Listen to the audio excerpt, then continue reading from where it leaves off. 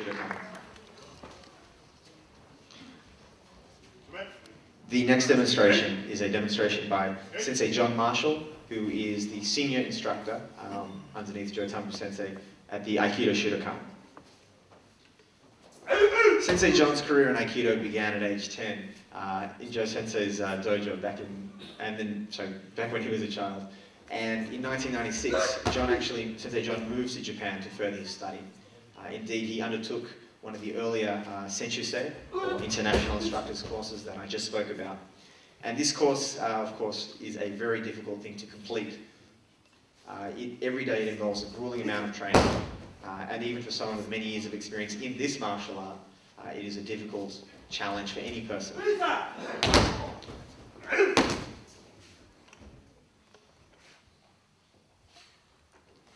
Most recently, Sensei Jon received his 5th dan, Godan, in Aikido from Inoue Hanshi in Japan. That was in 2006.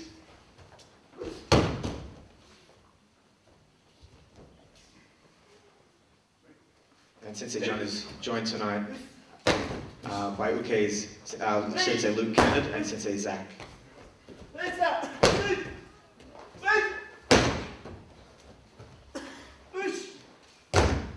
His Uke Sensei Luke is a former full-time staff member and student of the Aikido Shudokan.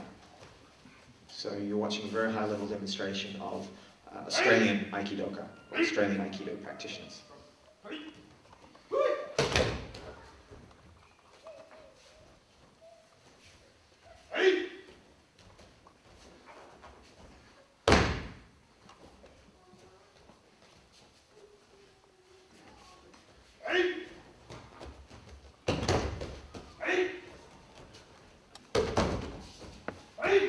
This form of attack is known as ushiro, ryote, mochi, jiyu-waza, or double-handed grab from behind.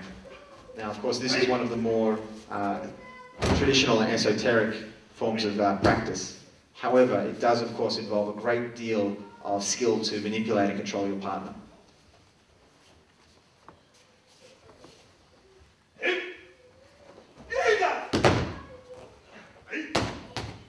The people demonstrating in front of you right now have all been training in Aikido for a long time. I would make this even more, a much higher level demonstration than you're likely to see at other times.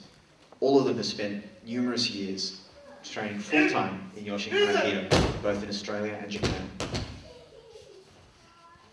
Indeed, I would go as far to say that this is one of the highest level Aikido practitioners in Australia, and indeed one of the highest level demonstrations you're likely to see.